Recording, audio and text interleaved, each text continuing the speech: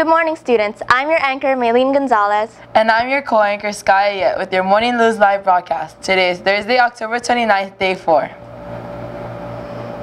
Please stand for prayer. In the name of the Father, and of the Son, and of the Holy Spirit, amen. Heavenly Father, thank you for your undying and unconditional love. We lift up all of our fears and anxieties to you and ask for your forgiveness for anything that was not of your will. Bless us today as we celebrate All Hallows Eve as a school community and watch over us always. In your name we pray, amen. In the name of the Father, and of the Son, and of the Holy Spirit, amen. And now for the pledge. I pledge allegiance to the flag of the United States of America and to the republic for which it stands, one nation, under God, indivisible, with liberty and justice for all. You may be seated. Attention all students. A final reminder. We will no longer interrupt classes by paging you to remove illegally parked cars. If your permit is not hanging from the car's rearview mirror, it will be towed. Please refer to the following statement in the General Expectations Handbook, which includes placing videos online. In addition, any student whose behavior embarrasses the school on or off campus will face consequences, which may include expulsion. High school students, another final reminder to please remember to check the student message bulletin board outside the front office for messages throughout the day. You may have an important message from your parents or guardians. Thank you.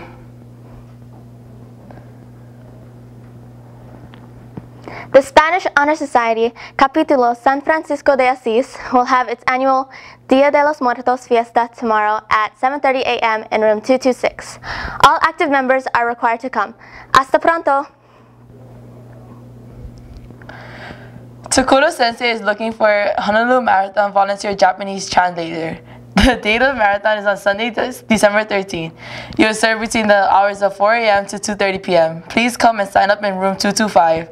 High school Japanese students and native Japanese speakers only. Deadline is on Friday, November 13th. Attention juniors and seniors. Seton Hall University will be visiting today at 11:15 a.m. Please see Mrs. Gonzalez if you have any questions. If you have an open mod at 11:15 a.m. today at DMOD, please go to room 124 to meet and greet the college representative from Seton Hall.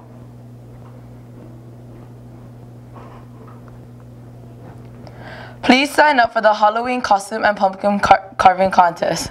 Sign-up sheets are in your homework classes. Deadline to sign up is today. No late entries accepted. Contest is for middle and high school. Read costume and pumpkin contest instructions on sign-up sheet. This is not a free dress day. Students must be in a uniform unless they are in Halloween costumes or purchase a free dress pass for the day. Free dress passes may be purchased for $1. Your homeroom teacher or from Auntie Winona in room 113.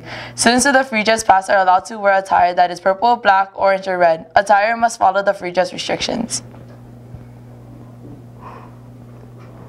Canoe paddling starts Monday at 4:30 p.m., November 2nd.